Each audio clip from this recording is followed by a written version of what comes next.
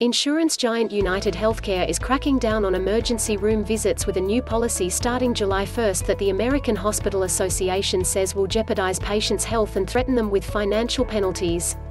The American College of Emergency Physicians said it fears the change will cause patients to avoid using emergency rooms because they will be responsible for their hospital bills when United Healthcare rejects them.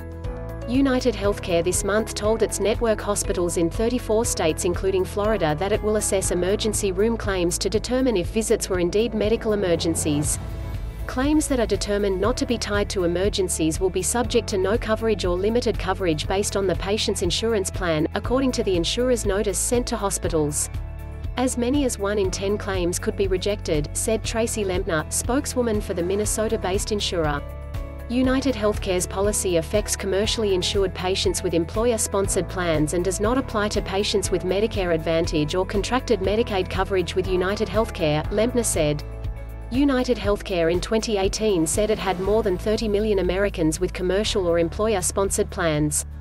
If the event is determined to not be an emergency, the claim will be paid based on the member's benefits, Lempner said, adding, "We estimate that nationally less than 10% of emergency department claims will be classified as non-emergent through this program."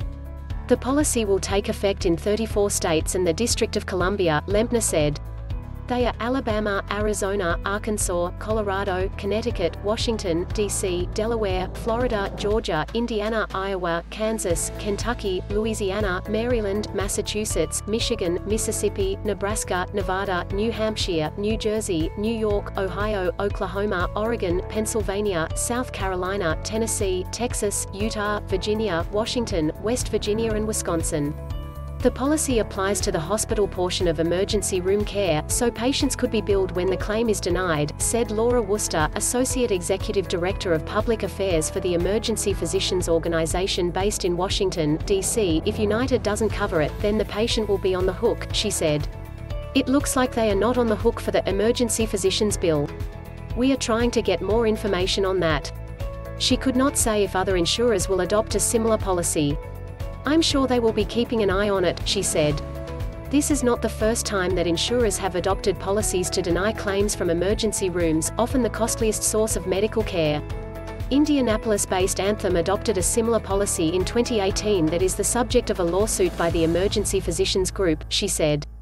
And United Healthcare in 2018 began reducing emergency room claims when it determined coding was inappropriate.